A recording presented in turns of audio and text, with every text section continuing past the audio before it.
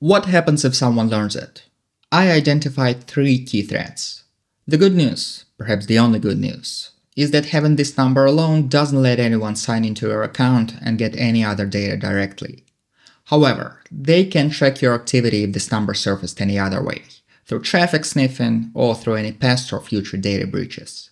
They can also determine roughly how long you've been in the Apple ecosystem, and that would make your digital dossier even more detailed. That's because these numbers are widely believed to increment in sequence. Lower numbers correspond to older accounts and higher numbers to newer ones. But two more threats make this vulnerability unique and much worse. One of them is caused by the fact that your Apple ID number didn't leak just by itself. It's right next to your full name. And as you know, App Store Connect requires that you use your real legal name. You also know that App Store Connect accounts have lots of other personal data, such as bank details, tax forms, and physical addresses. Bad actors know this too. Now imagine the degree of credibility a phishing email like this would have. The developer is certain that this number is not known to anyone outside Apple. And finally, because of how this vulnerability works, it enables on-demand, highly targeted attacks.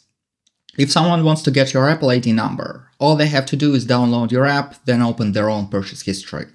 It's as if you bought a book and the bookstore printed the author's social security number on the receipt.